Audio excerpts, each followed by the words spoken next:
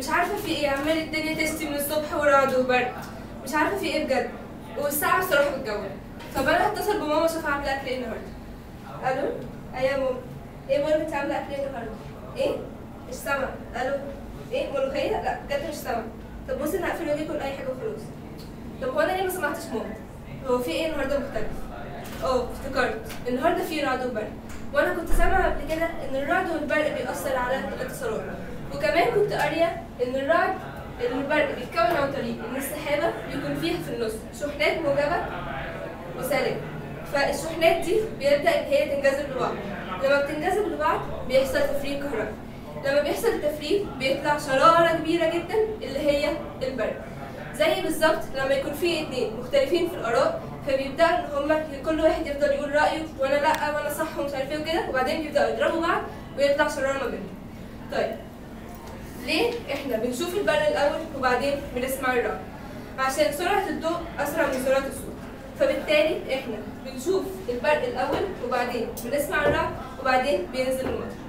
طيب احنا ليه واحنا صغيرين كنا بنخاف من الرعد قوي اكتر ما بنخاف من البرق؟ عشان مع ان المفروض احنا اصلا نخاف من العكس.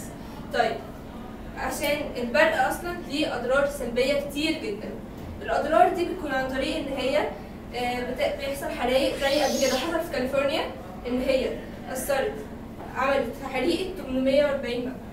طيب ازاي نحمي الحرائق من من الرعد؟ عن طريق ان احنا بنجيب قضيب حديد ونوصله للارض. القضيب ده لما بيبدا ان البرق ينزل عليه بياخده بيوصله لحد ما يوصل للارض، فبيحصل تفريغ للشحنه، فبالتالي البرق اصلا مش هيأثر في المبنى.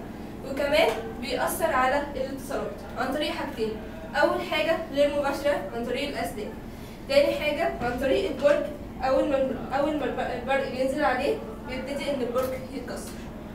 طيب وكمان بيأثر على الصواريخ. قبل كده كان في صاروخ بيتحكموا عنه عن طريق القمر الصناعي. ازاي بيتحكموا عنه؟ ازاي البرق أثر على القمر الصناعي فالصاروخ انطلق مش في ميعاده. طيب احنا اكيد البرق ده ليه مميزات زي ما ليه عيوب. البرق ليه مميزات زي ما ليه عيوب، فلحد دلوقتي بصراحه العلماء لسه ما وصلوش لحاجه قوي، بس هم في المستقبل توصلوا ان هم ممكن ينوروا العالم كله عن طريق البرق، وهنبتدي ان احنا ناكل في نور والنور مش هتقطع عندنا تاني، فبالتالي احنا هيكون عندنا الدنيا كلها فيها نور. فانا هروح اكل بقى في الضلمه لحد ما اكتشف ظهر النور.